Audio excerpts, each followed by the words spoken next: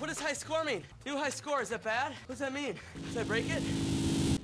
Hello everyone, welcome to Veteran Gaming. I am Aaron. Tonight in Star Wars Galaxy of Heroes is a big night for us. It is just been quite the journey to get Lord Vader all the way up to his ultimate. But here we are, Tier 6, Lord Vader, the final battle for his ultimate, which is just when I decided to make this video because frankly, I have him at Relic 7, which I think is very doable because if you're getting Lord Vader, you have the relic materials, you have the farming means necessary to get them up. So I think Relic 7 is very, very realistic. So here we are in the final battle. I actually haven't really found a bad way to play this where you can actually mess it up at Relic 7, which is good, right? Oh, that was a waste there, though.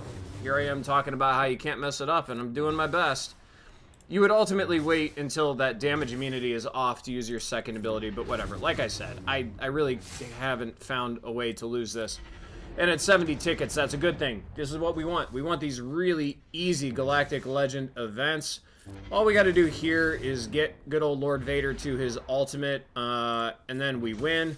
And Jedi Master Kenobi is probably going to get to his ultimate. I don't think I've ever beat this where he didn't get to his ultimate first, but it doesn't matter. He doesn't kill us, and we get to our ultimate, and then we win.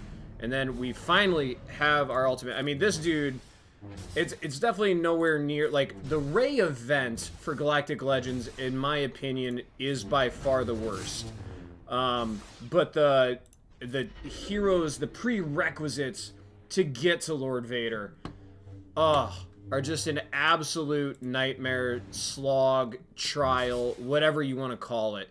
Just absolutely miserable. So it's really nice here to see a good event cinematically that is also easy to defeat, so we're not wasting tickets. And there we go. This is probably the coolest. So cool. The breathing sound. This is probably the coolest, like, little cinematic that CG's ever created for this game, in my opinion. Just so cool how they raise him with the breathing there. I digress. That's just... oof. That moment still gets me. Alright, here we go. We finally have all of the materials. There we go. We have completed. Let's go ahead and slap that bad boy on. And then our biggest decision will be, for future Grand Arenas and stuff, do we give him Maul as his lifter unit? Or do we just continue to use Maul with his own sweet scoundrel team and Mandalorians and let him do his own thing? I don't know yet. I don't have to make that decision yet because we're mid-Grand Arena. We're already locked. But the good news is we have his ultimate now. So Lord Vader, totally powered up here. Our power is what, 49,278.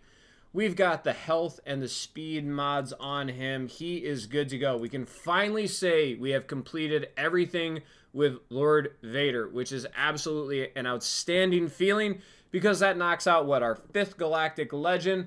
We are upgrading a couple of, what, BB-8 Ray Scavenger and Veteran Smuggler Chewbacca there, and then we'll be on the way to Rey, Galactic Legend. So here, thanks to the Lightspeed bundles for Rey, we're going to be really kicking butt here with the Galactic Legends, which is fantastic. In general, my thoughts on Lord Vader event, the prerequisites are absolutely awful, really high. Some of the heroes not that useful. But I have high hopes for Lord Vader, especially considering I already have his Conquest lifter unit of Maul. So I'm looking for good things from Lord Vader, especially in Grand Arena in the future, getting some good defensive holds and taking out some teams on offense.